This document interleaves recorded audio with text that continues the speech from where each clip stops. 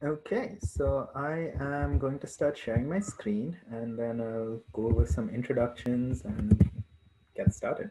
So yeah, I'm Rohit Goswami. I'm a doctoral researcher at the University of Iceland, Reykjavik.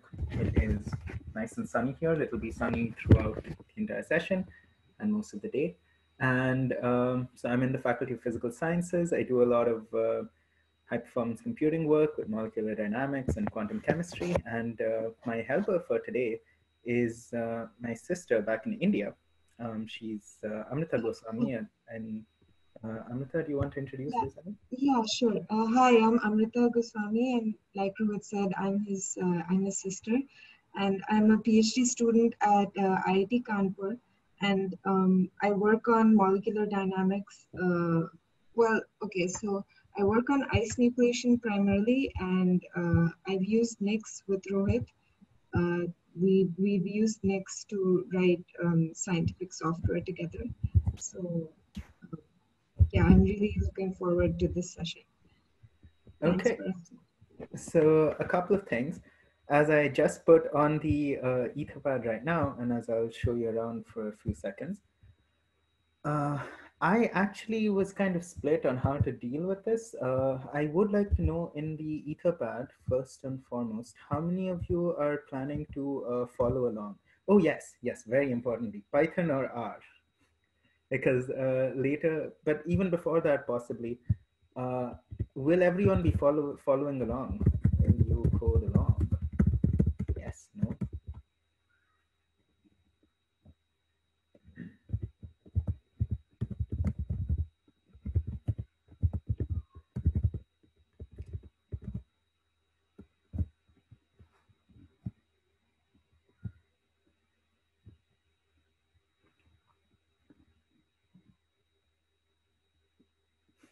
Wonderful.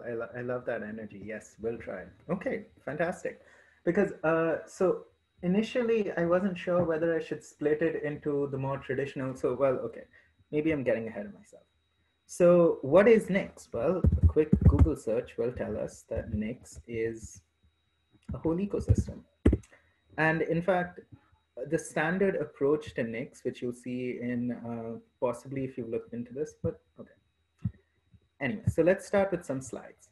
Okay, so we'll start with some slides, and then I see overwhelming support for Python. Thankfully, I did set up a kind of lesson with Python today. Just finished it a while ago, so we're in good shape. Okay, so I'm going to. By the way, just to check, my screen is visible, right? Not just my browser window. It is. Okay, fantastic. All right.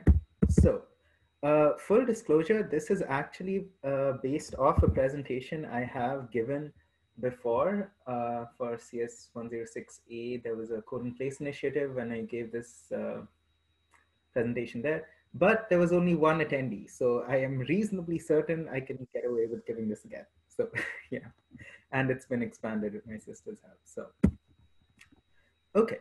So, um, before this, let's maybe do this. Have you heard of Next? Yes. No.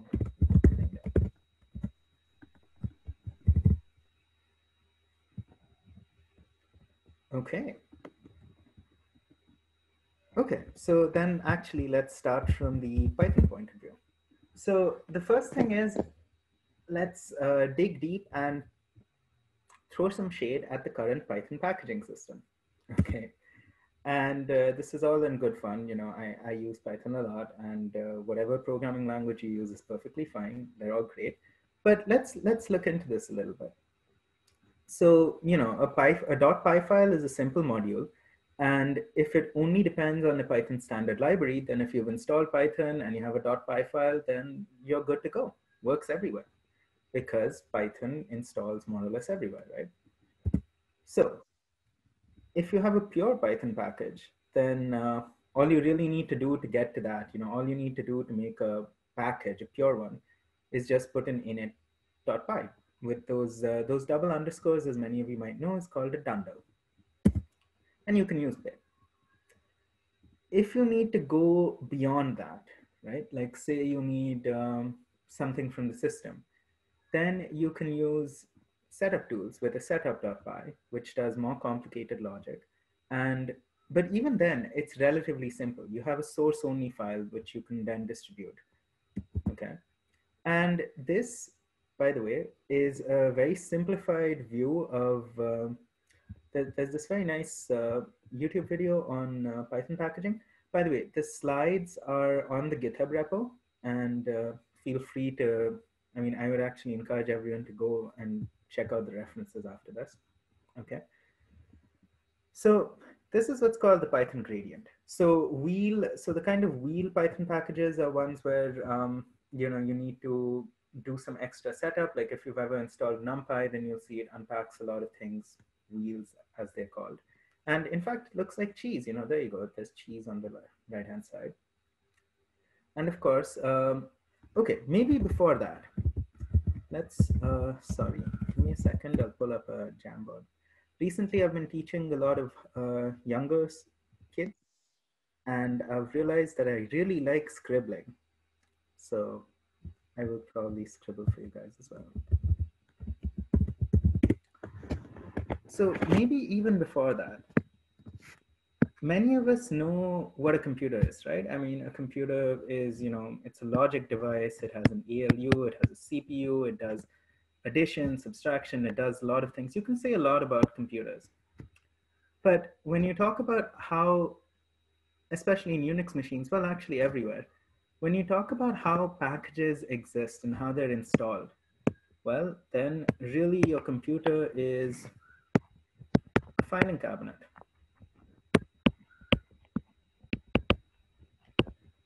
And why would I call it that? Well, on your computers, for those of you who have tried the shell before, you might already be familiar with this. Otherwise, it's okay. There are variables which, so quite literally, if you're looking for a program, so say you want to know where your program called, let's say I want to check out a program like Vim. You can do which Vim. Well, in my case, I'm using NeoVim. That's not important. But this path here, so the computer knows where this package is, right? And well, sadly, the computer isn't all that smart. The way it knows these paths is because it literally it has a path variable and it searches for it. And in fact, this is how maybe this will be clearer where I've actually modified the path. This is how all libraries and all binaries are found by the computer. This is how you use anything. And this is actually true in most operating systems. It's just that, okay, so for example, and well, this is a Nix path, but if you want to link a library, so when you install a library, by the way, so for those of you who have never had the experience of seeing this, if you install something from source, that is, if you do, the standard setup is to get the source and do configure and make.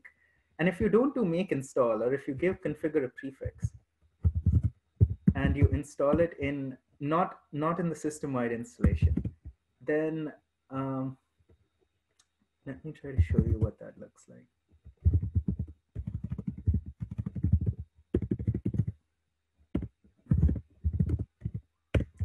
So you'll see this bin doc share lib. Okay, and by the way, this is the exact same structure which you have in root.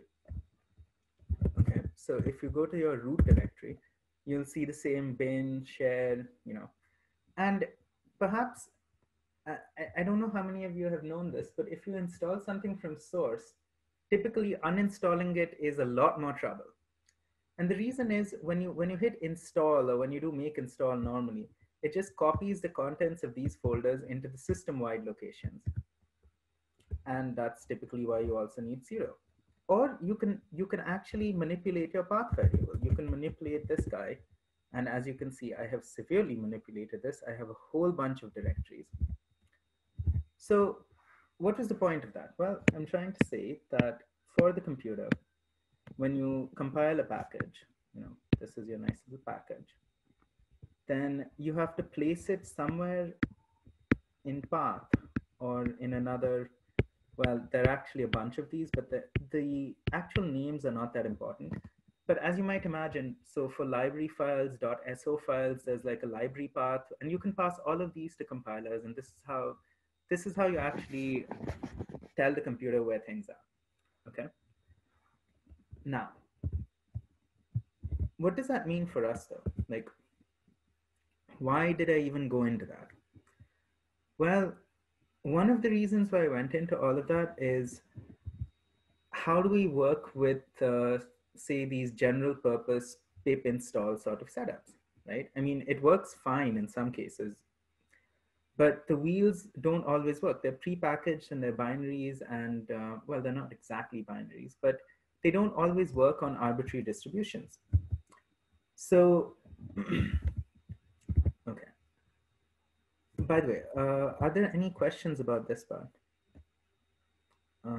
I'll pause for questions. I will also probably give you guys a break 1 hour in for like 5 minutes, if that sounds like a good plan. But that's much later. If you have any questions until now, you can unmute yourself. I'll wait for 10 seconds. A sip of coffee.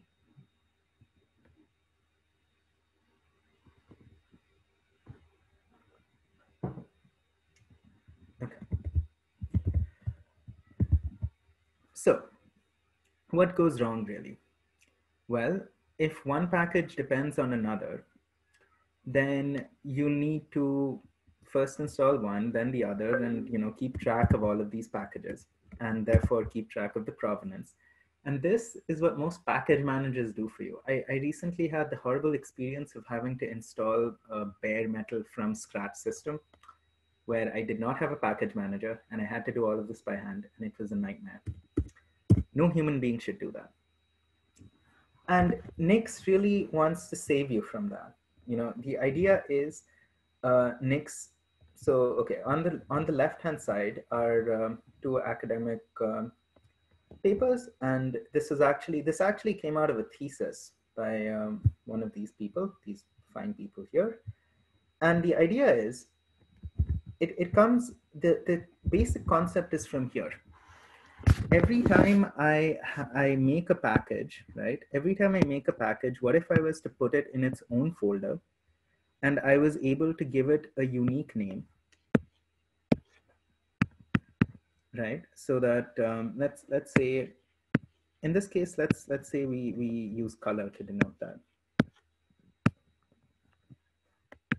So that every time I wanted, say, the red colored one, no matter if it's to be called after the green or before or any kind of thing, I'm guaranteed to get this setup.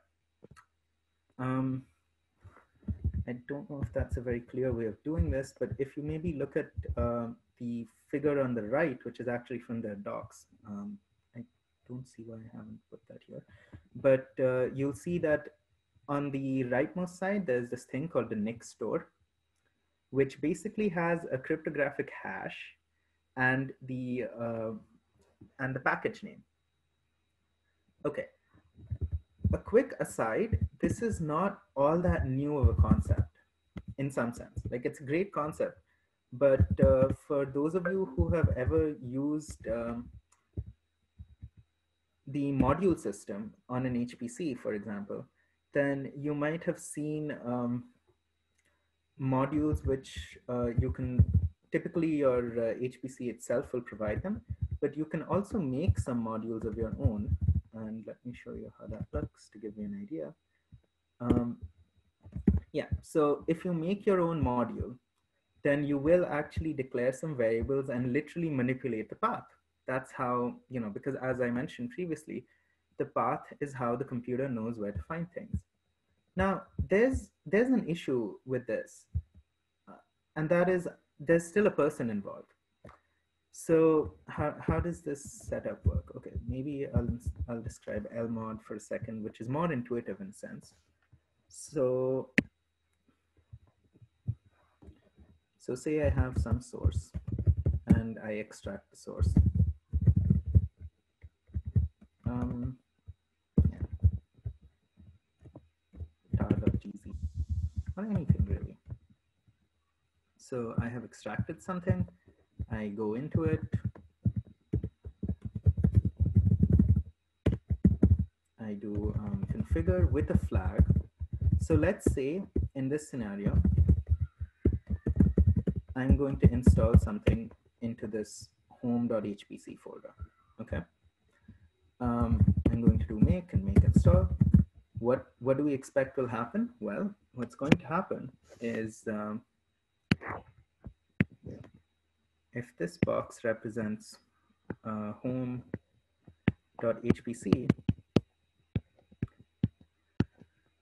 there's going to be now a little bin, share, lib, depending on what this package came with or what kind of package it is. Okay. So this is going to be generated. Then I'll say, well, if I want to know where this new package something is, then I'm going to have to add, say, the bin directory, which has a binary which we can run, to my path. So I will add it to my path.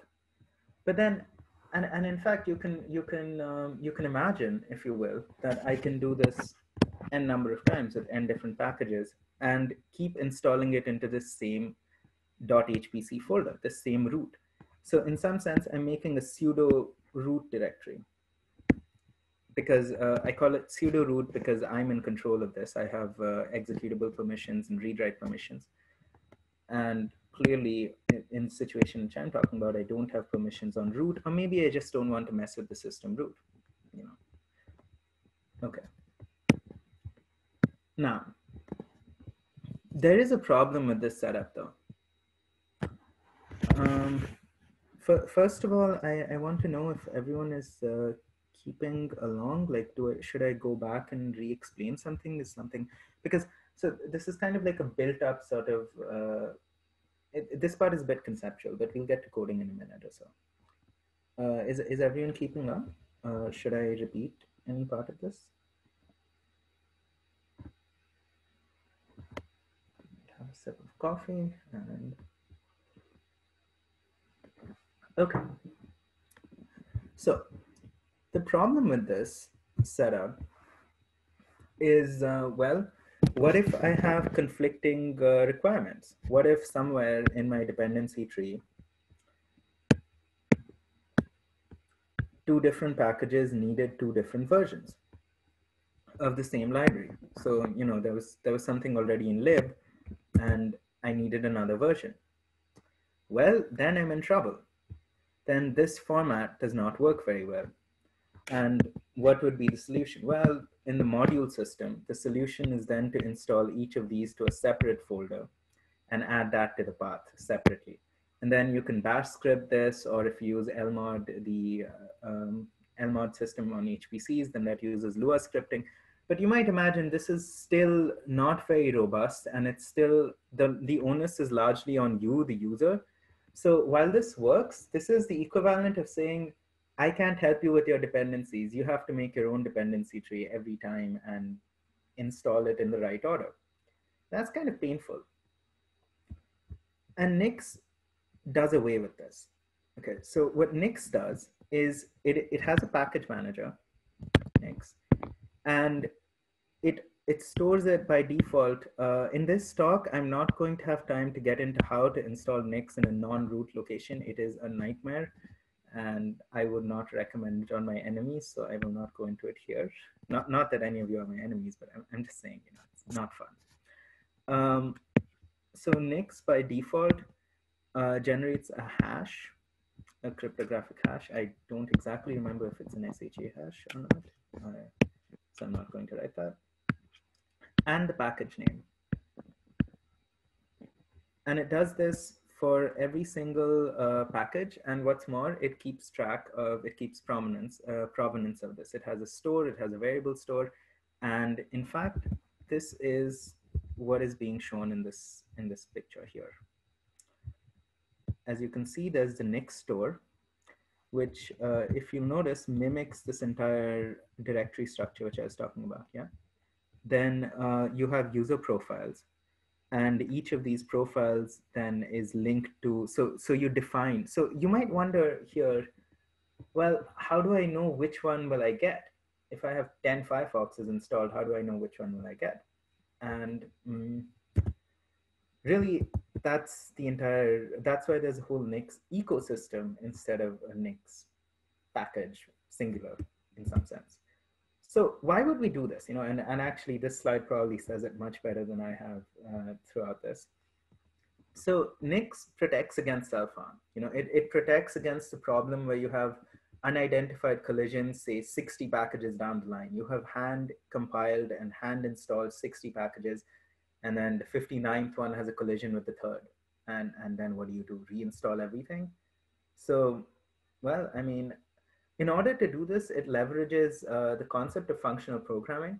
We're not going to cover, okay, the standard approach to learning Nix or teaching Nix is that you dive right into the functional programming aspect of it. You say Nix is a functional programming expression language, and you go from there. We're not going to do that because this is a CarpentryCon thing. You guys are here for a skill up, and we're going to learn a useful skill today. That is useful. The standard approach is useful, but it just takes too long. And each package is technically in isolation, which means, okay, so the isolation thing is super important because it means you can uninstall them without having too much trouble. I mean, which is great, really. And it enforces consistency. So there's a store hash name version. And this consistency, okay, so in one sense, it reduces the choice of the user. I mean, I can no longer say, oh, install it in .hpc/hash something. Oh, well, I can, but I shouldn't. We're not discussing that. But the idea is by taking away that choice from the user, you gain a huge number of things. For one thing, now, if my hash is the same, and I know it's in the same store because it is by default in /nix, then something with the same hash name and version is unique. And if it's the same, then I don't need to rebuild this anywhere. I can use a binary cache. Uh, we might get into cachex today. And, in other words, we save the effort of compilation with a guarantee. Okay, now we can actually start programming immediately. I would suggest rather than copying out these, it would probably be easier if you guys come to this post, this particular post, which has these. Oh, okay, there's a question. Wonderful, great question. I was hoping to see this question. Fantastic. Okay. So to discuss, the question was, what is the difference between using a virtual environment and Nix? Well, okay. Let's consider a scenario like knowing what we know about Nix, that it has a binary cache in some sense and things are reproducible. What does that mean for us? Well, suppose I have two projects, project one and project two, and they both happen to use matplotlib. And I'm a standard, well adjusted programmer. I know that I'm not supposed to use the system pip, so I'm going to make an environment. Note that it doesn't matter what kind of environment you make here. You can use Conda if you feel like, you can use Poetry, you can use just plain old virtual env, anything, okay? But recall that if my second project requires matplotlib as well, same version, same everything, and let's say I even have a nice little common requirements.txt, and it's just that P2 has some more than P1, some extra things. So this wasn't a problem. So honestly, I found this to be a major issue when I started working off my laptop more than my home PC. But the problem is each virtual environment is going to have its own little, so say you put them all in venv. It's going to have two copies of matplotlib, right? It doesn't know that if it's the same version, it can just maybe reuse the same matplotlib.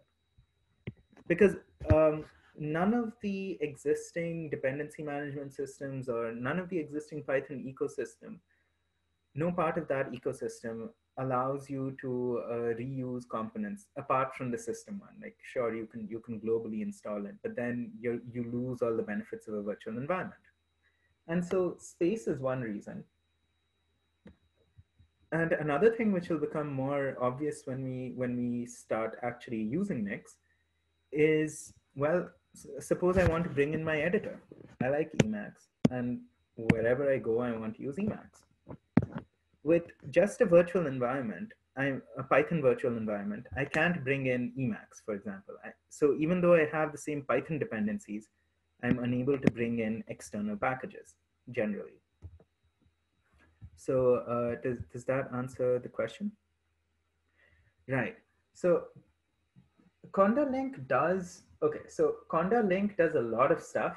And in my personal opinion, like Conda in general does a lot more than it should, than it needs to, because the Conda dependency resolution is not as, it's not as good, I would say, as the Nix one, because it doesn't actually detect a lot of collisions in some cases. I have personally tried, like, of course, there's Conda Forge, and you might argue that Conda Forge does allow you to install things which do not even which are beyond Python as well.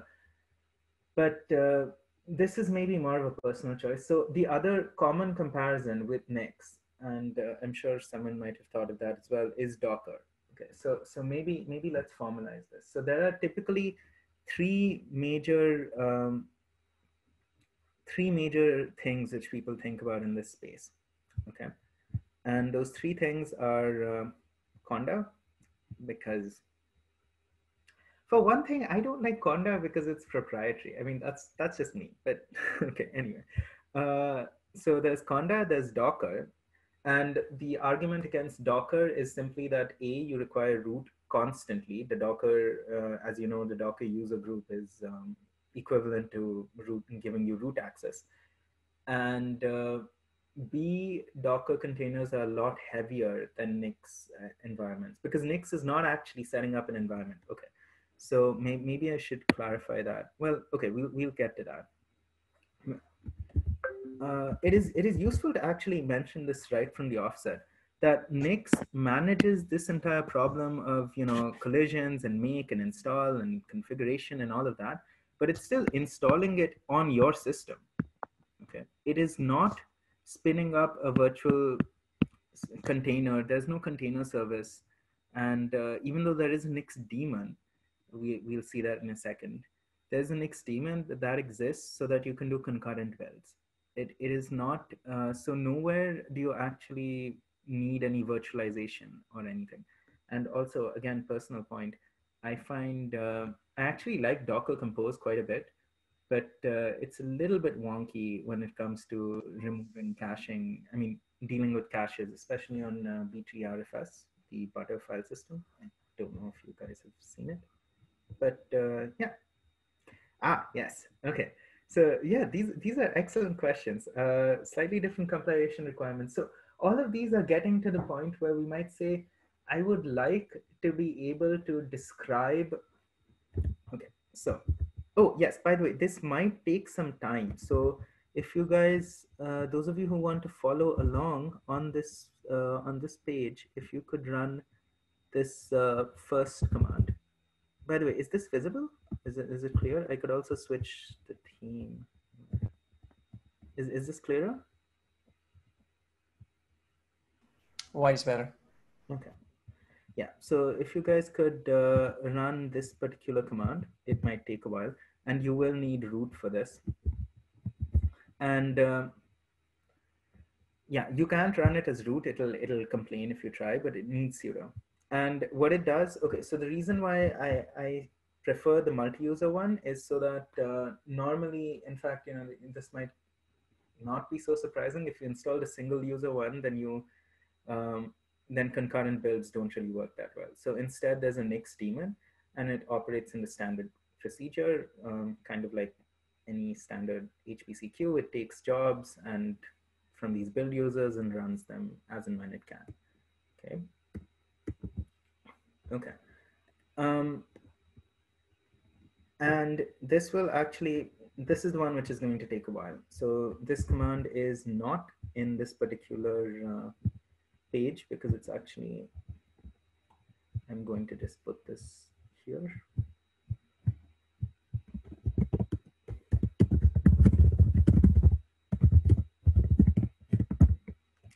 Yeah, this is the,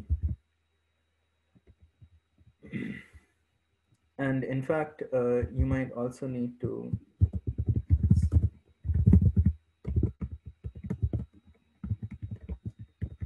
since I have Nix already, and I do believe I've run this command before, so it should be faster for me.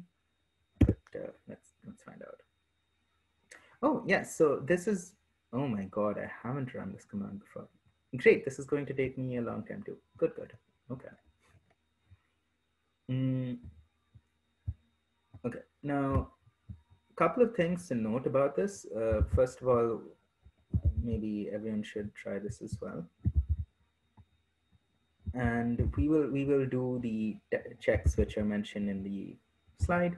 But before that, what you should notice is that a lot of these are simply being copied. They're not actually being built on my PC. And so it probably won't take all that long. It's only going to, this is standard package management stuff.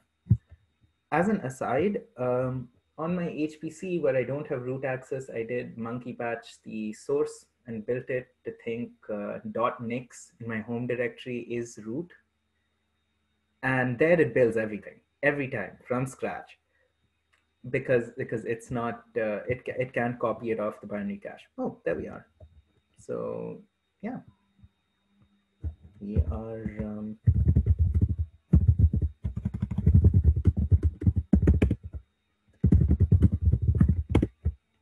and just to, so everyone should like satisfy themselves that this works. And I will point out that in general, I do not, so the Python version is different.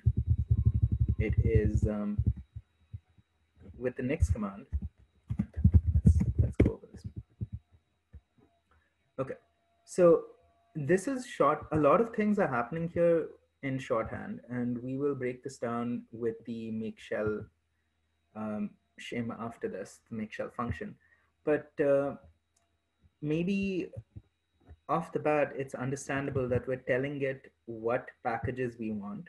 So the way Nix is structured, there's like, there are Python packages under a separate namespace. So there's like Python 3.6 or Python 2. And we're saying, so I want Python 3.8 with packages. So this is actually a dummy variable. It could be anything. And if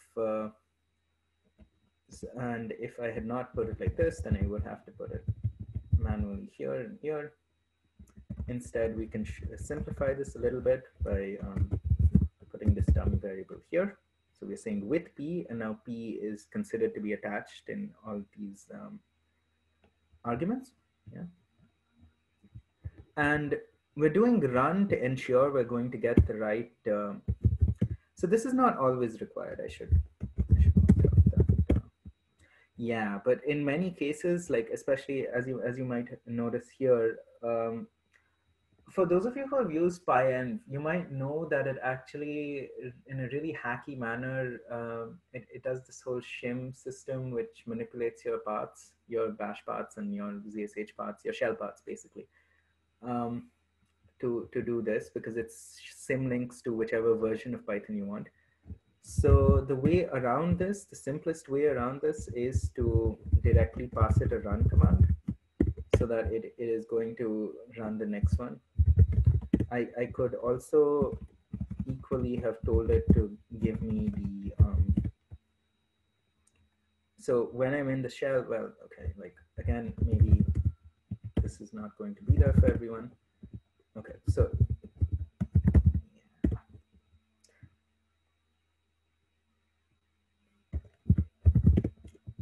Okay, so let's actually wait for everyone to get this first command done. Then we'll go into the different forms of this command. Okay. Maybe a straw poll might be fun for this.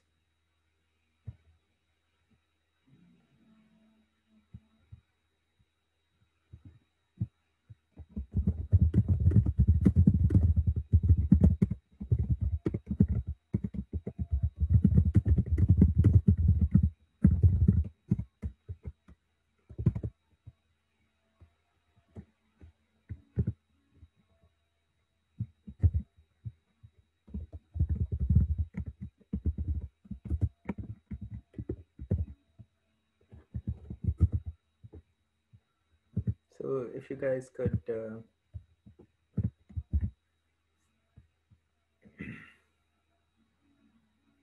vote as and when you're done.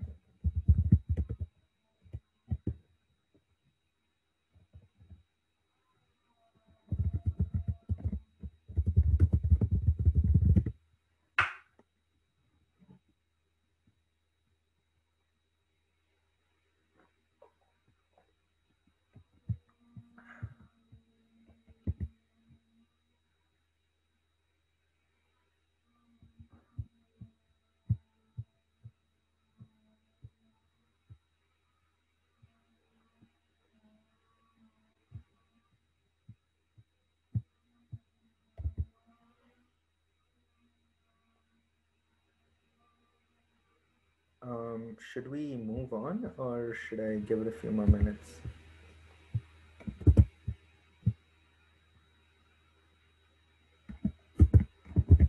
So, to kill my email.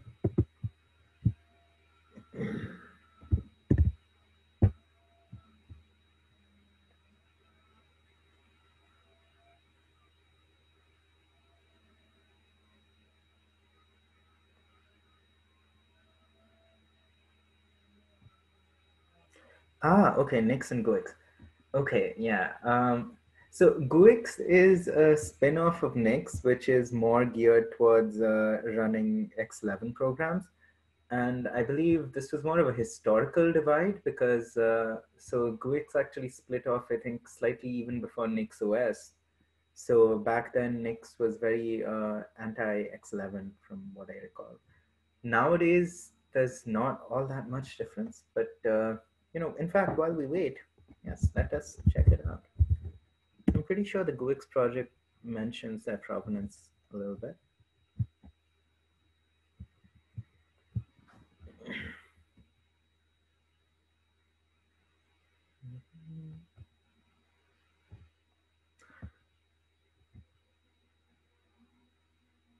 Hmm. Am I confusing this with something?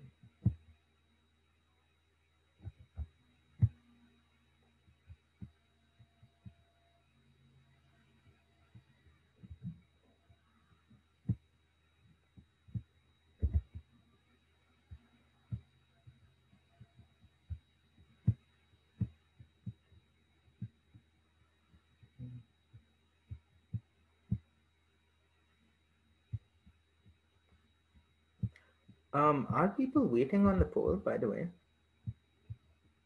other than me?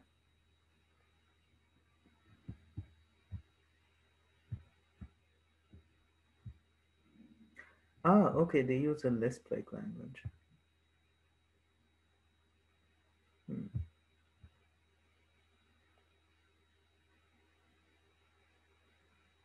I'm actually not going to be able to answer that, other than the fact that the syntax is, of course, very different. I do see quite a lot of similarities, to be very fair. I mean, hmm. would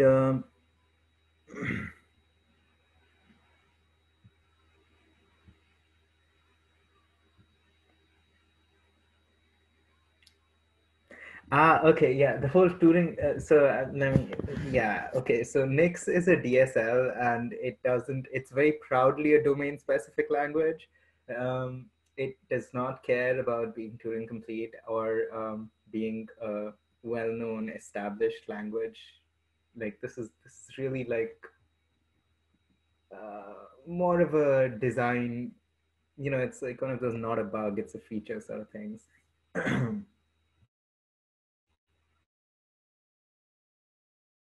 Its own little DSL, the next, yeah.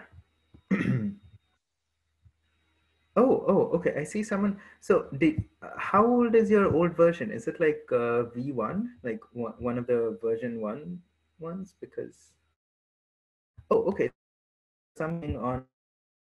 So let's. Uh,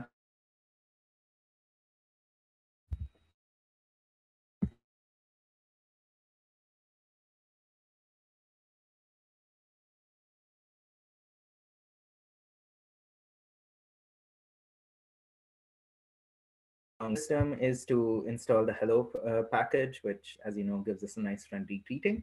And so what are we capable of at this point? We can run next search and do something with it. And in fact, it's going to look exactly like the screenshot. And so I was really thinking of more like giving an introduction to how I personally use Nix in projects and how most people use Nix in projects, using what I feel is not typically covered, the make shell system. So the virtual environment part of it, really. So yeah, so one part of this is that you can follow this along. You can follow along with this if you're interested in this, or maybe come back to it later. Okay. Nox is basically a better package management system. It's really just Nix env -i and then whatever package you need. In this case, we're going to start out with Nox, Niv, and Lori. Okay, so Niv is going to be for pinning dependencies. And okay, so in order to understand that, let's break down this thing a little bit. So you'll notice that we're moving from this sort of one-liner to this thing, and we're doing so in order to gain something naturally. Everything is for a purpose. So okay, so this line is telling it where to get the Nix packages from. So what the Nix packages are is each Nix package is a derivation. Each derivation, we'll actually build a few of these ourselves. Each derivation is going to look like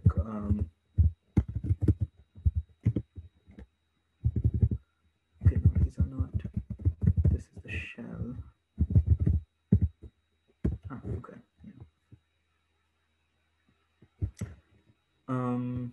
Let's say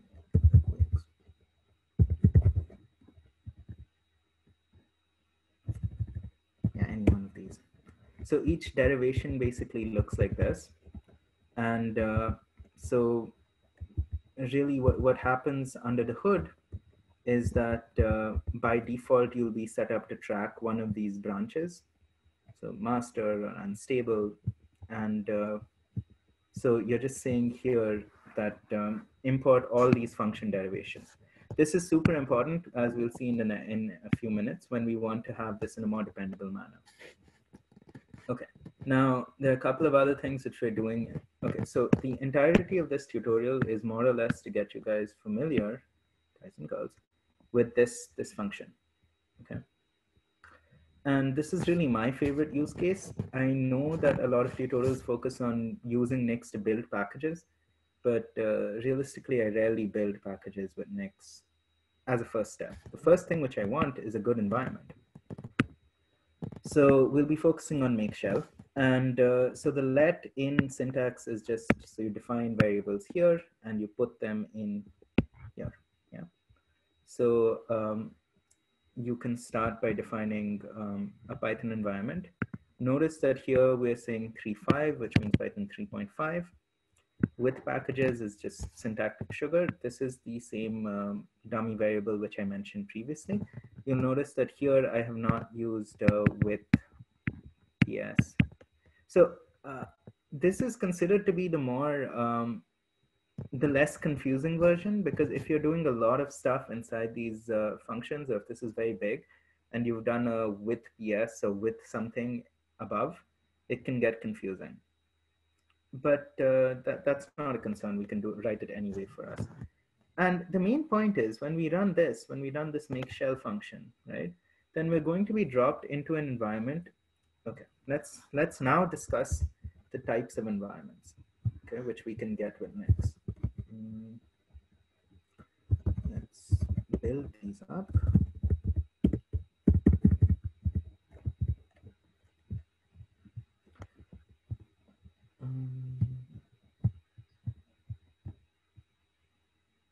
Okay, let's just start with this one.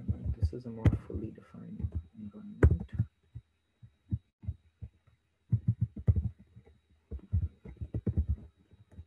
Okay, a couple of things are happening here, but we're not going to get into that yet. I'm going to start by disabling dead end because we're not discussing that yet. Okay. This is my standard Python. Then I can do a shell. Okay. If you pass pure, the pure flag ensures that you only get what's defined in your shell. Okay. And that does cause some issues, but it's also super helpful when you want to get away from your paths and everything. The only issue which it really causes is that you are required then to define everything which you'll be using. So if you're going to be using ZSH or BAT or anything else, you have to define it. Well, in this case, okay, so in case anyone is wondering, BAT for me comes through a ZSH plugin manager. So that's why I didn't need to define it. But if you're comfortable doing this, then I would suggest always going with pure, because really there are no downsides to doing it this way in some sense. So that's the two kinds of environments. Okay, without pure, if you get into an impure environment, then that means that you're not guaranteed to have, so here I am back with my shim, which is not great for me. So those are the two kinds of environments. Okay. And in fact, yeah, that's this slide. So, and this is another example of what is going on inside Nix. So you define all your instructions and metadata. You'll notice here we're mostly relying on inbuilt functions. We are assuming knowledge of this with packages function, and we're not as yet, doing any custom configuration or anything else, which some people were wondering about. Okay, so there's a little aside here. It's not really all that relevant, but you can use Nixon shell scripts. You just need to change the shebang a little bit. So if you call nix shell, and then you can just use a nix shell command here. You can actually, in fact, call shell.nix files here as well. Okay. And this is simply the answer to the previous point, which is that we're going to use these three packages a lot. And maybe after this entire thing, you might want to think about the other parts of the Nix ecosystem, really, which is there's the Nix packages, which I've discussed a little bit. Hydra is a build bot. Nix OS is an operating system. And I'm not fully certain what NixOps is, but I think it's a DevOps thing. Never mind. And there are some helper tools which we'll look into, but they're not really best practices. We're instead going to deal with best practices for now. And what are they? Okay, let's move ahead. Okay, so okay. What I was trying to get at before I switched into what shell you get, what purity you get, and all of that. Oh, yes. So make shell is the environment which lets you create. It's one of the commands which gives you an environment. You don't necessarily have to use it, but it's the most friendly one. We'll see why in a few seconds. There are shell hooks and other such nice things. But one of the things which I wanted to point out when I drew this little thingy here is that this actually defaults to something on your system, a channel of the upstream repo. Okay, and you might think, wait a minute, how dependable is it then, really? Because you update Nix and then you updated everything, and then all your derivations will rebuild. So it's not really all that dependable, yeah? Like, same problem as any old operating system, like Arc. I'm on Arc, I like Arc Linux, but yeah.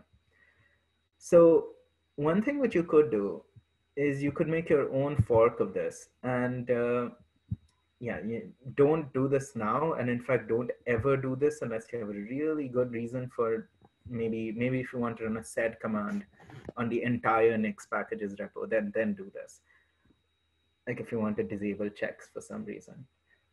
So as such, you'd never want to do this, but perhaps it should be obvious, or it should be clear that you could just make a clone of this entire repository. You could edit the files in this repository. And so nixenv, the environment installation which we were using, allows you to pass it a flag which will tell it where to get the derivations from. So basically where to look for derivations. That's what the F flag does, okay? So, and as is mentioned here, we will almost never use this in practice. I say almost never because there are, in some instances, a good reason why you'd want to fork it. For example, like I said, if for some reason you want to disable all checks, like if you were installing it without root and you have to rebuild everything. So, but by and large, that's a rather hacky method because then you're in charge of making sure your packages are up to date. It's a lot of maintenance. For if it was for one package, I would say really that doesn't sound very nice. Okay.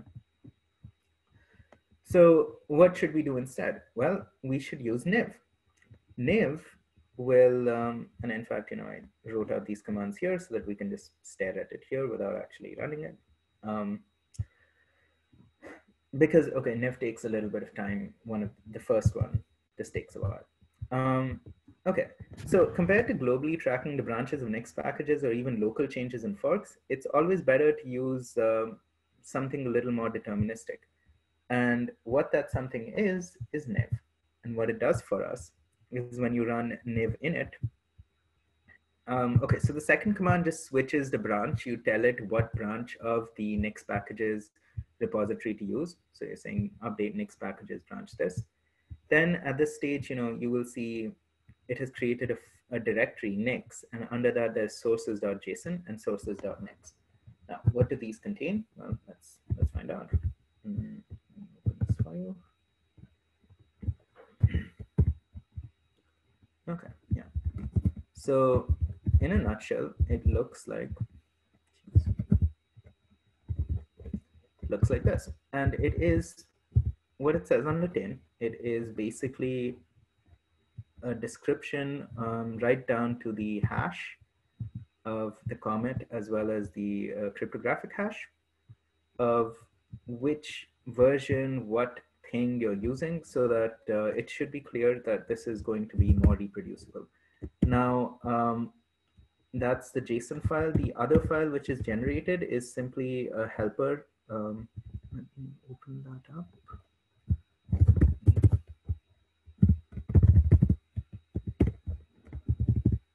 So we don't need to read into this too much. All it does is it allows us to use the sources in the JSON file with some error handling. Okay. So how do we use that? Well, we'll actually, so before that, let's make a template for the shell.next. Now, I don't know how many of you are familiar with derenv. I'm just gonna ask that here. Oh, wow, I have been illegally doing things. Okay.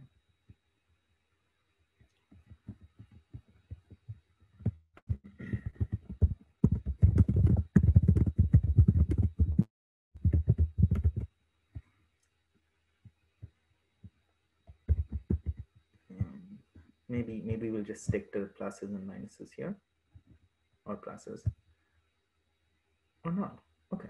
So derenv is a shell helper. What it does is, oh, fantastic, yeah. So derenv is a little shell helper. What it does is it simplifies your life by you can define things which will run in that folder. Okay, maybe it's best to show rather than tell. Okay.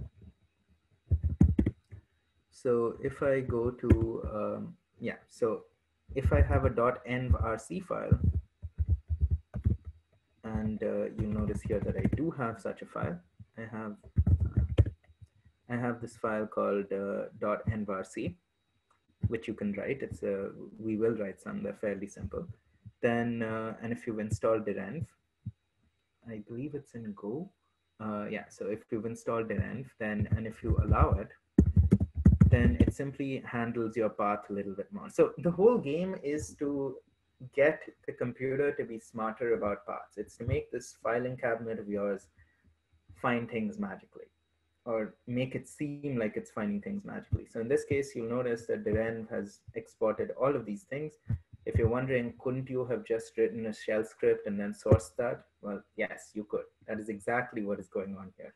But then you'd have to make a cleanup script and all of that. So Derenv just automates this quite a bit. But Derenv does not play by default very nicely with Nix. And if you think about this for a few seconds, then you might understand why, right? Because the Nix shell may or may not have Derenv, right? So that is not necessarily going to help you. So you can't just evaluate the Nix shell immediately with Derenv, or rather, it would not be useful to do so. Instead, what we can and will be doing is we'll be using this thing called Lorry. So Lorry, I should have given a link to it. I'm sure I did somewhere. Yeah, okay. So Lorry basically has two parts. It has a systemd component, which basically builds the script in the background. And maybe this little GIF is nice. Well, okay, no, we'll just go without it. So what it does is, so you'll notice that my nvarc in this case just said eval Lorry Derenv, yeah? And this is coupled with a systemctl command, a systemd command, which will automatically build our shell. So every time we make a change in shell.nix, it will, yeah, so one of the other things is it's very verbose. So even though you might say, hey, I don't like Twig, it's a commercial company, I don't like them, I don't know what they're doing, and I don't want to run their arbitrary command. Well, the good news is it will tell you exactly what that command has done. It just spits out a lot of information. And you will need to run this daemon and allow it with Derenv. Note that in this case, you are going to get an impure shell. Like I should maybe mention this here later, but you'll notice that you will get an impure shell. By the way, though that's not really part of this, I would heavily suggest investing in finding a decorator component. Like there are some bash frameworks which do this, and in ZSH there are definitely many, which will give you a little indication of what your system state is. And it's super useful in more cases than one. Here you'll notice it tells me I'm using system node and Ruby. So, I mean, it's not part of this, but I would highly suggest you use something like that so that you know what kind of shell you're in, for example. So you'll notice it tells me I'm in an impure shell.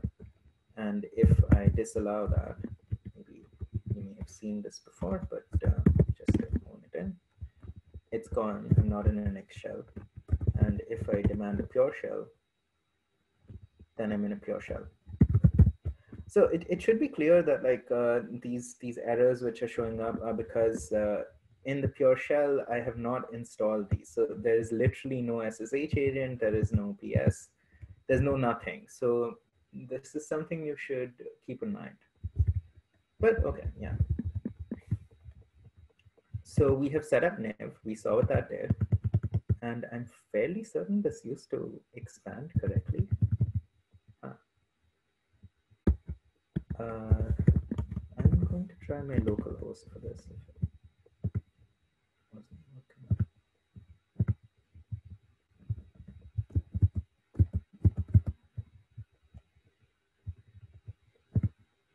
Huh. Very strange. Is it because of the theme?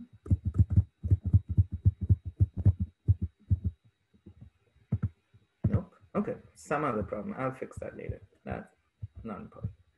Okay. So, and how do we use these sources? Well, it's not that tough. So you ask it to import the sources.nix file, and then from the sources.nix, you import that version of Nix packages. So all we have done is we have said instead of this here, where we were importing the global Nix packages, we're now importing the Nix packages which are dependent on sources.json. So sources.nix consumes the sources.json, and we're now importing that. This is very optional. So we won't discuss that further.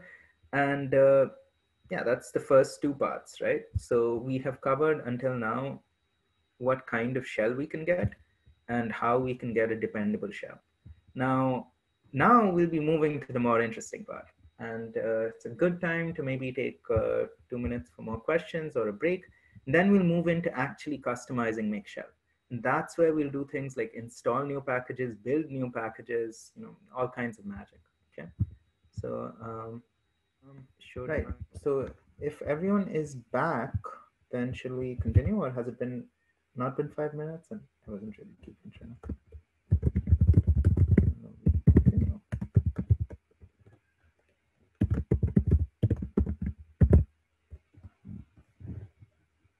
Well, wait is the default, so I'll just wait for some people to say yes. Yes, I was gonna say how people that maybe not be in the computer are gonna write wait. Yeah.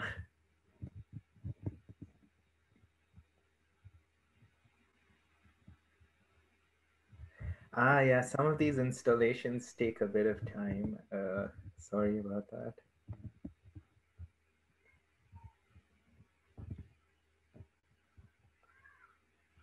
Okay, but until now, we're still mostly playing around in the realm of you can look this up, and you should look this up. Like, I highly suggest, like, we'll get to that at the end. But now we'll go into some more abstract things, I mean, things which we really want to do and which make sense for us to be able to do, but are maybe not that well defined. I mean, okay, so maybe at the outset, I should point out that I am not very good at functional programming, and I will not tell you all to go through the Nix bills or other such things in order to use Nix. It is good. It's certainly something you should do later, but just for using it, we shouldn't need to, and we don't actually. So I'm still gonna see. We're not ready yet.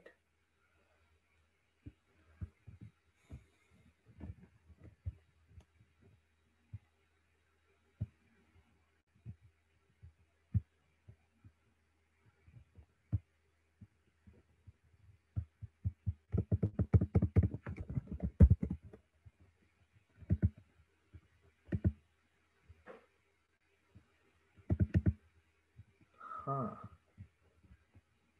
That's weird. It works for me, so it's probably your browser. Yeah. Huh. Well, okay. I mean, thankfully, at least the local host is working here, so.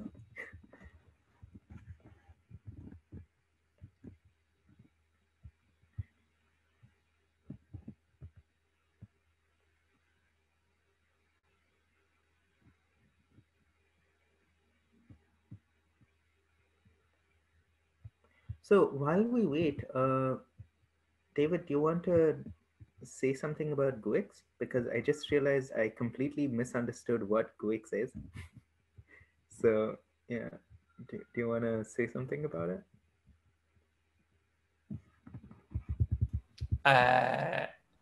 That I use it, and I don't know how. Does it So also do a my hashing? yes. So I think it's very similar to Nix in terms of as package manager, and you can also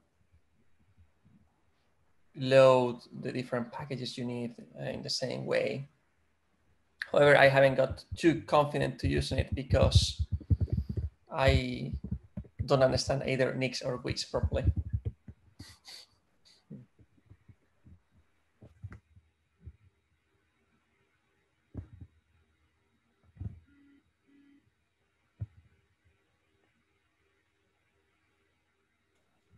I find it more attractive because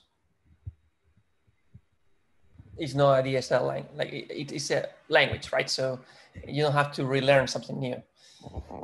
Not because it's incomplete or not, it's just because it's more familiar as a.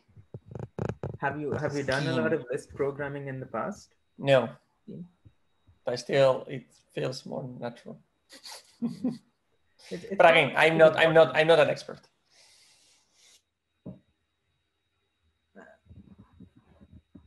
I mean, I know they're working like there's a new thing, the Nix REPL, which allows you to build and test, commands and all of that. But it's still, yeah, I mean, it's definitely not at the level of, say, proper language.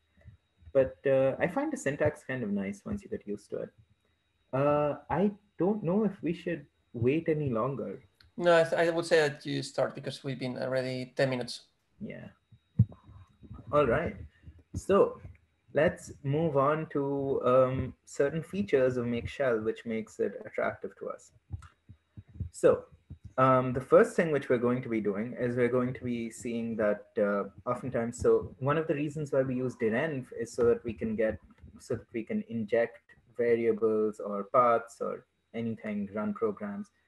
Now we can't use direnv. Okay, now some of you may be thinking, why can't we just pipe commands into the next shell?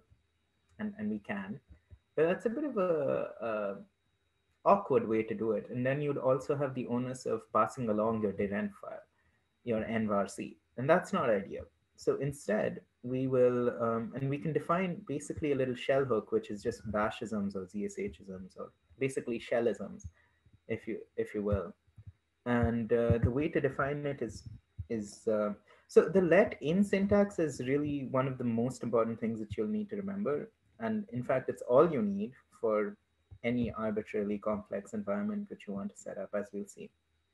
And the hook is quite simply, we'll define a string and we'll put all our little export commands here, and then at the end we will call it inside make shell, like so. Now, oh, and this actually, okay, the other reason why I put this here, because you might be thinking, hey, that's not that important really, but it shows a pattern which we'll be using again and again. We want to keep the arguments to make shell as terse as possible.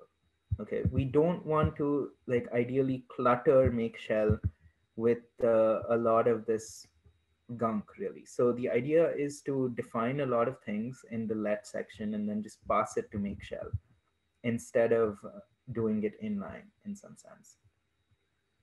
Okay, now here's another more like a pattern.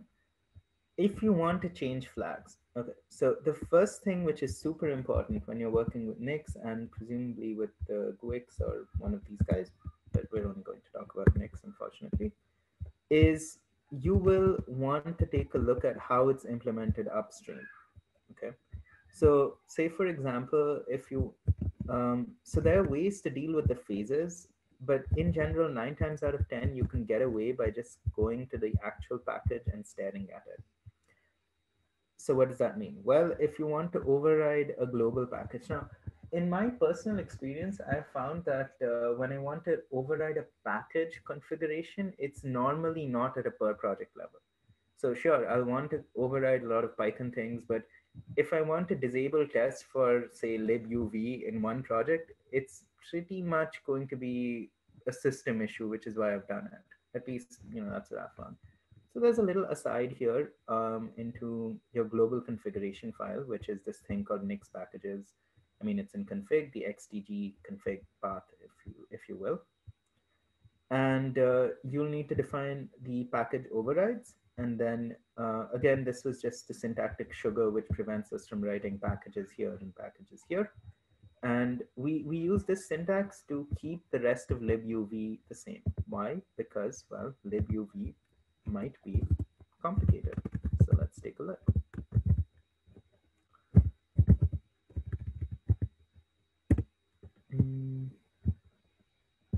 Yeah, no, this isn't even the right libuv. Strangely, I can't seem to find libuv here.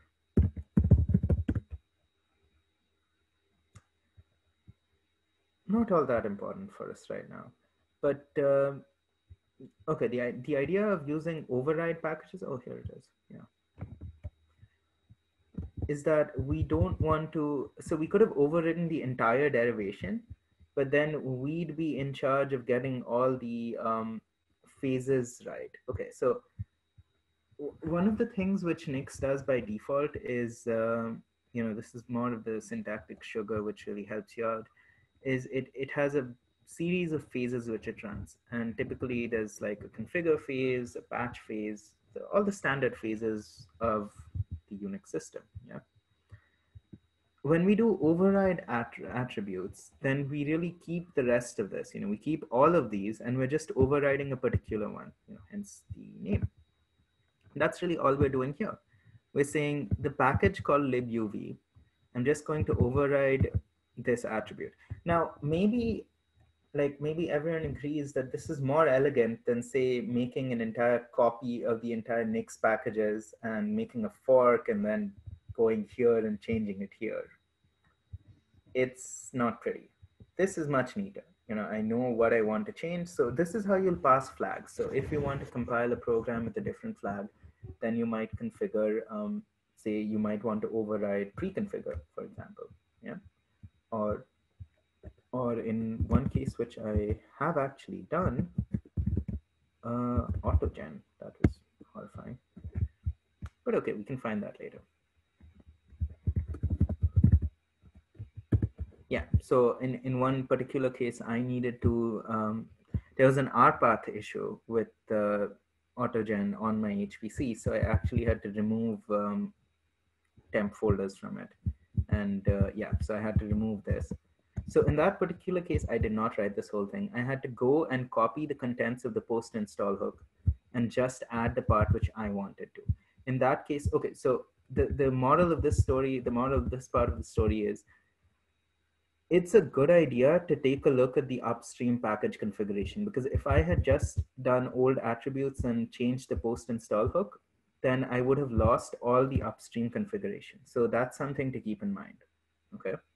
So for binary flags, it doesn't really matter, as you might understand. So do check, so running tests, do check and do install check. It's a binary flag. It's either true or false. So I don't need to check the upstream definition for that. But if you're modifying another phase, post-install, pre-install, pre-configure, anything, it's a good idea. It saves you a lot of time to go upstream and take a look at what it was. Okay. And with that, we're now ready to focus on Python environments. So the first one is right out of the documentation. So we have the same setup. We have used our pinned sources, always best practice. We define, so in the same spirit of us defining the hook in the let phase and then using the hook here, when we make our shell, okay, so there are a couple of different types of inputs. There's propagated inputs, there's build inputs, and there are a bunch of these defined. But they're really more important for when you're building things. For make shell in particular, the only one you care about is build inputs, this one. So you have make shell, function starts here. Then you call it with packages. Bit overkill, but it still works because technically you don't need with packages here, but it's fine. And you have defined these packages which you want.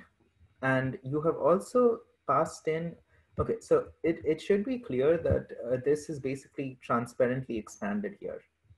And you could imagine this in parentheses, and we could have just written it here. But it's easier and more readable for us to do it in this manner. Now, this is great in some sense. It's great when, so NumPy is there in Nix, and we can actually check that. Yeah, so as you can see, there are a lot of different Python packages which have NumPy. And that's good, for packages which exist there. But what about when it doesn't? Well, even before that, how do we make the correspondence exact? How do we make a 1:1 correspondence between using a virtual environment, which, if you recall, apart from Conda, which does some linking, is going to duplicate these guys? How do we make this 1:1 correspondence? How do we set this up so that we can duplicate packages? Not that we should, but just in case we're feeling lazy. Well, the answer is path hacking. So in our hook, so for example, in this situation, what we're doing is we're making a little pseudo directory, a pseudo pip directory in our project directory. You should git ignore that. It goes without saying. And we are simply setting our path to both the Python path. So we're extending the Python path. This is important to note. Okay, so we are setting the pip prefix to this folder, but we are extending the Python path. If you don't extend Python path, like, so extending means, so for those of you who don't know this, this just re-expands. It's kind of like a recursive call, if you notice. So you are basically just appending this to the existing Python path. And why do we append? Because we want it. So, okay, another word about paths is they are, so the first hit is the one which runs. Okay, so when you prepend something, that means you give it more precedence than the ones down in the path. Okay, so, and we need to, so this is a requirement because otherwise the source, so pip requires a source an epoch date after 1980, I think. So it's just easier to unset it than just works. And the rest of this is the same. The rest of this is the same. And here, if we run pip, then we will be able to install things and, you know, it just works as a normal environment, with the caveat that we have now lost the caching capability, right? So while this is there, it's not really, you know, I mean, I wouldn't do it, to put it lightly. Okay, specific versions, good question. So that is all part of this part, non-standard Python. What happens when we want to do something else? And there are a couple of ways of doing something else. One of the ways is, you know, the very first one is, what if I, and in fact, that's something which someone just asked. What if I want to change the version? Well, in that case, you're in the realm of overrides. Similar to global overrides, and maybe you'll understand that we could have actually done this for the global ones as well. So let's break this down. Yeah, let's pull this out into Jamboard and stare at this.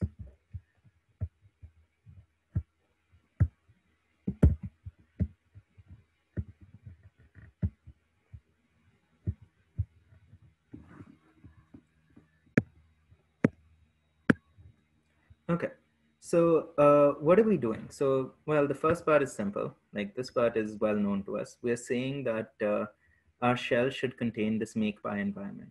Makepy should contain Python with packages, and it should contain this. But we've done something else here. This Python has been redefined here, right? Maybe yellow is better. And what did we redefine it as? We overrode the default Python, right? Or rather, here we've defined it to be Python 3.8. The self super thing we don't need to get into. You can just, you could look this up, but it's not that important for us right now. It's okay. For those of you who are wondering, this is just part of the whole functional programming thing, because everything is supposed to be pure. Therefore, you have to be clear about what you're referring to. So in this case, so the package overrides of self, which is of Python 3.8. And so super refers to, you know, again here. So you're saying the PyTest, which is going to be part of Python 3.8. You are overriding a Python attribute of that. In this case, we are overriding the checks. It is equally valid to have overridden version. So that should answer the first question. We could have, and is this true? Let's find out. Let's go to the actual derivation.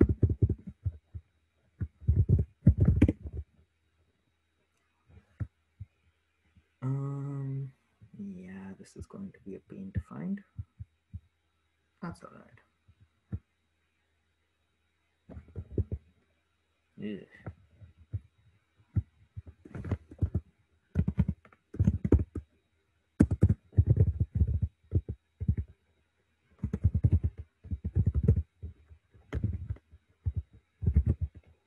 Yeah, here we go.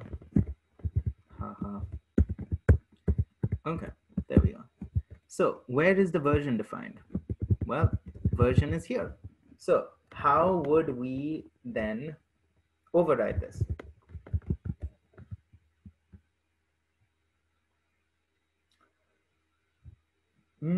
Okay, yeah, very good question. So thankfully, not really. So what actually happens here is when we change the version, then it's going to note that it's actually building this, right? So when we rebuild this, then it's going to rebuild all the dependencies as well. Remember that the next guarantee, if you will, is that each package is basically isolated. Let's go up here. Yeah, each package is isolated with its own hash. This is true even of sub packages like Python packages, okay?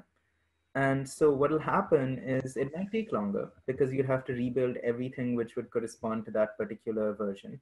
Internally, I think it uses either the, I'm not going to commit to this, but it uses one of the Python dependency resolvers to get all the right versions. And it'll build each and every one of those and then give you the Python which you have wanted. I mean, the package which you want, okay? Is that, feel free to unmute yourself actually, I mean, if that would be better.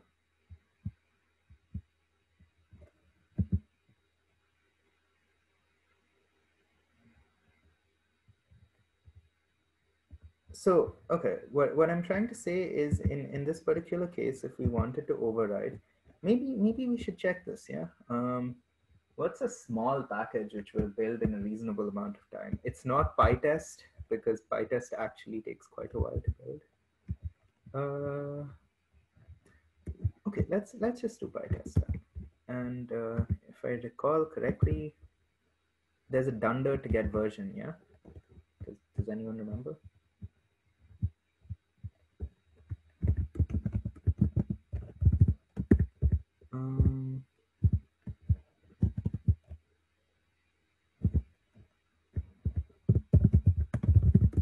So what version do we want? What version can we get?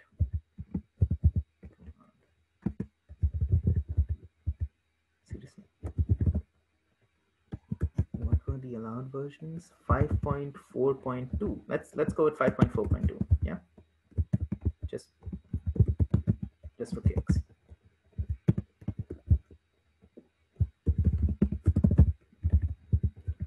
I don't actually remember this version.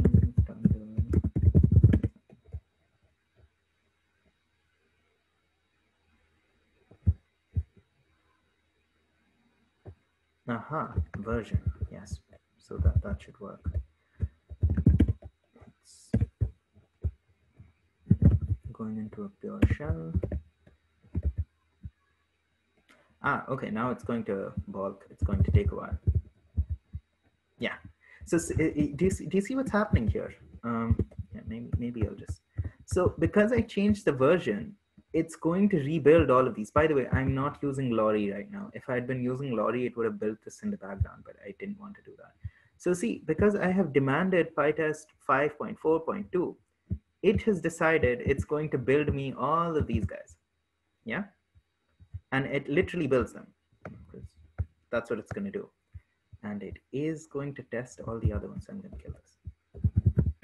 But does that clear that up? It's a very good point. You know, it's always good because they're not always very explicit about these things, to be very fair. If that's clear, maybe put a +1 or something. Okay, question.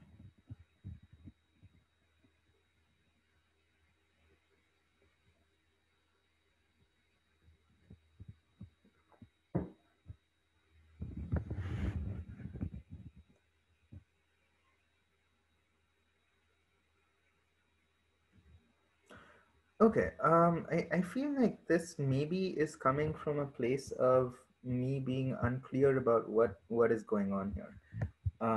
What does it mean to have isolation in terms of packages? It means that,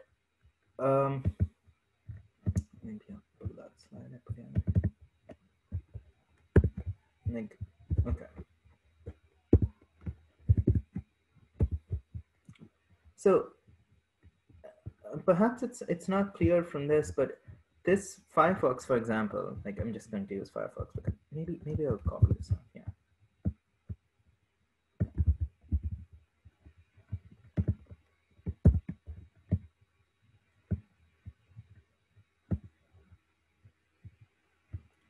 Okay, and in fact, make things even clearer.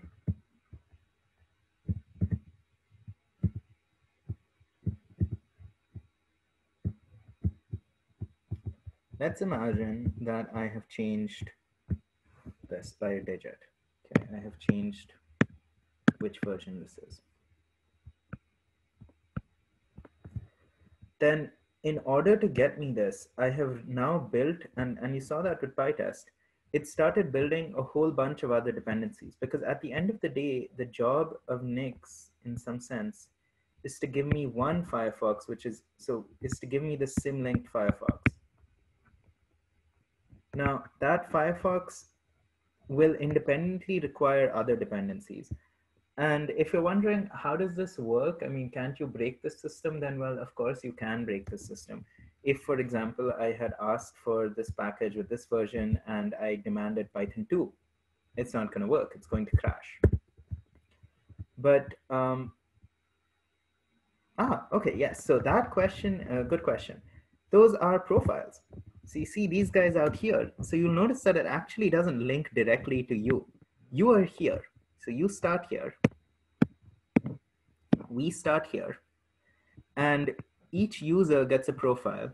And what's more, you can define different profiles as well for one person. And there you define which Firefoxes you want. In this case, you might understand, you might notice that I am demanding a shell of a particular kind, yeah? So what I'm doing is,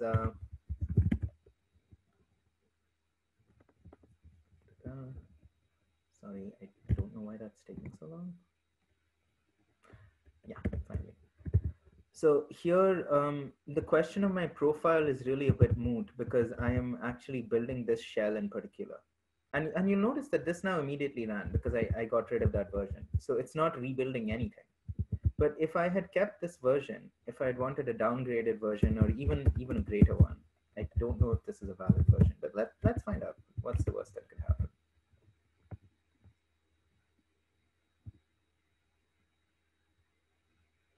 Okay, apparently that is valid for it.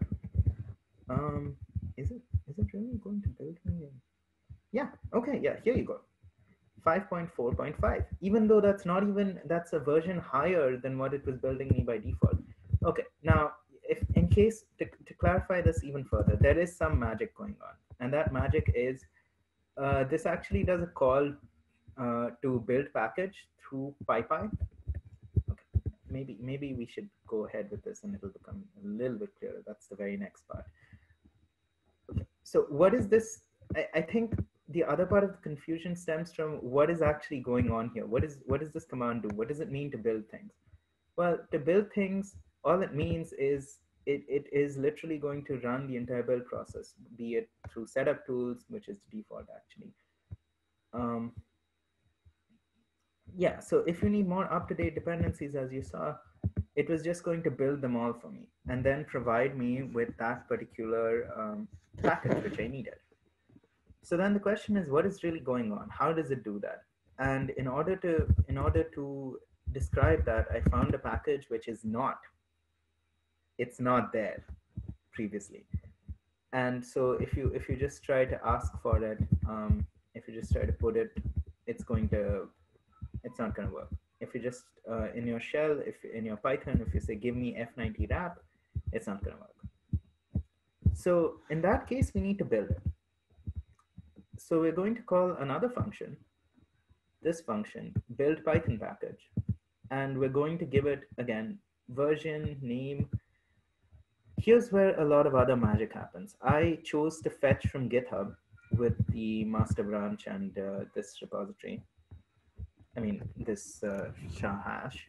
But I could have actually instead done fetch from PyPy, in which case I wouldn't need to give it repo or owner. I just need to give it revision and the hash.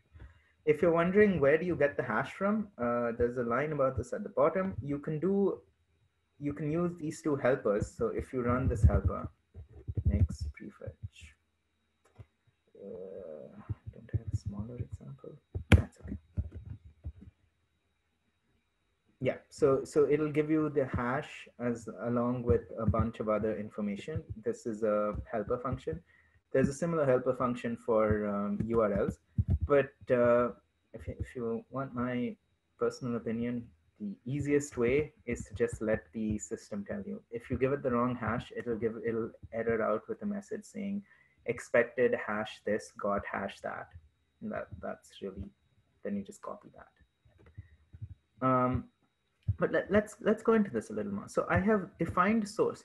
Notice the provenance of this source. I have to define everything. So there is no way I'm going to get something else because I'm demanding a hash which is sourced like this. Okay.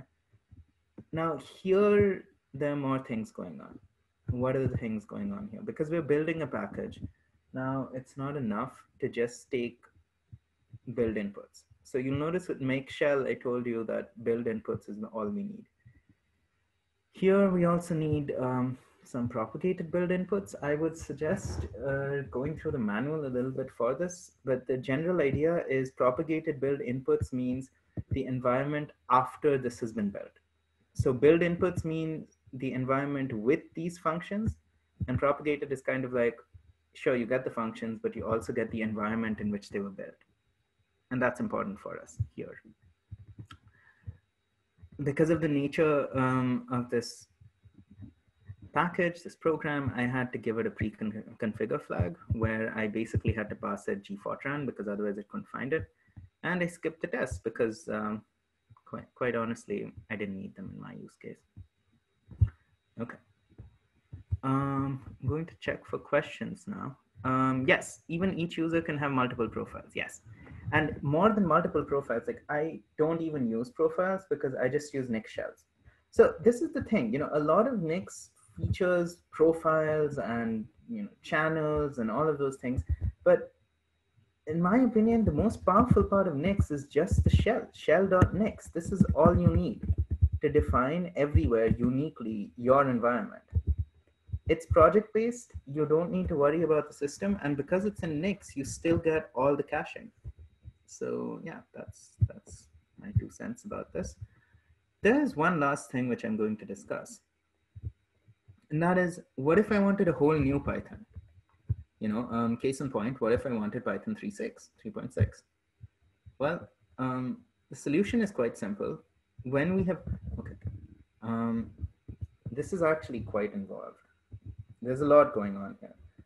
Not only are we overriding the packages and adding in new packages which did not previously exist here. So this is a definition we have put here, where previously we were actually overriding, we were using this override, we were saying there exists an ASE package already, so we're doing super ASE.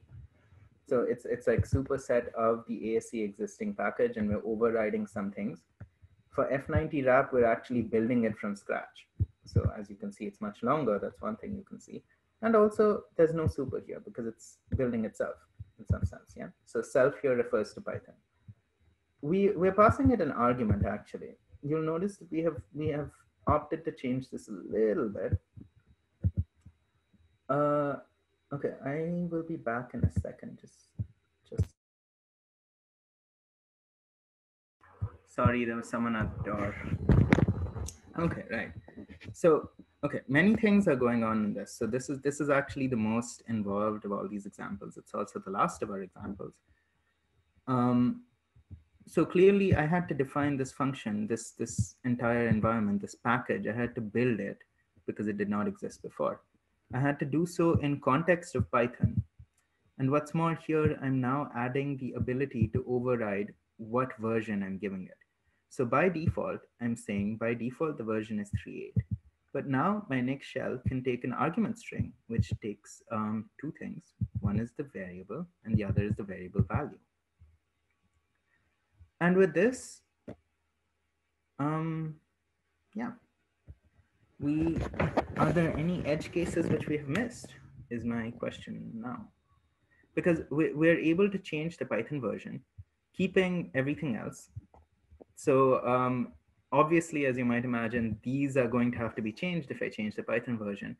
But the rest of these don't, because they typically have derivations which were built for previous versions of Python anyway.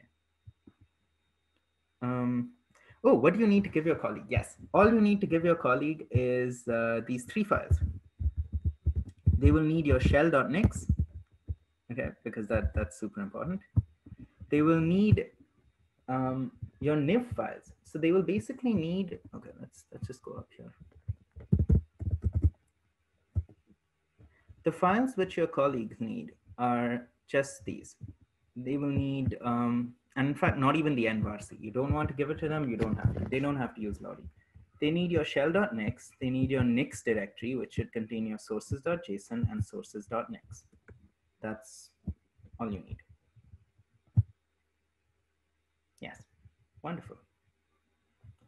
Okay, so we have, so the last part of this is just extolling the existing references. So that the references here, there are the manuals, and there's the standard approach. The standard approach, if you go to the Nix builds, it's like learn functional programming, then learn how to build derivations, then finally make shell is just thrown in as an extra. There's like, oh, you know, it's also there. But to me, really, make shell is the thing. Make shell is what you can share, because I can't share my derivations that easily. You know, I mean, it's just not that pretty. But the environment, that sharing the environment helps you out a lot, in my opinion. And there are things which I did not cover. For example, I did not cover making Docker images out of this. For paucity of time, you know, many things have not been covered, but I hope this was a useful introduction to all of you. And thank you for your time. And yeah, I think that's it. Cool, wonderful. So I'm gonna sign off. I need to go check on some stuff. And this is great. Yeah, thanks so much. Thank you, David and Amrita and the audience. Thank you, Rohit.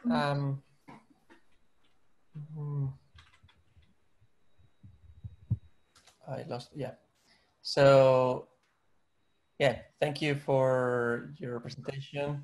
Thanks for all attendees that were here. And I will save the chat and stop the recording. I don't know, I was told that there was some survey for the participants, but I don't know whether there wasn't a different type of session. So probably there's not any survey here to run. Oh yeah, there is one. Oh yeah. Where is it? It's right at the top here. I'll send it in the chat here. Oh yeah, there is a, yeah, right. I didn't see it when I read the whole thing this morning. So yeah, so the people that are still here can fill the survey. It will be appreciated. And yeah, thank you very much, Rohit, and everyone who was here. Wonderful. Thank you. Great audience, great questions, and see you around. I hope you guys use Nix. Bye.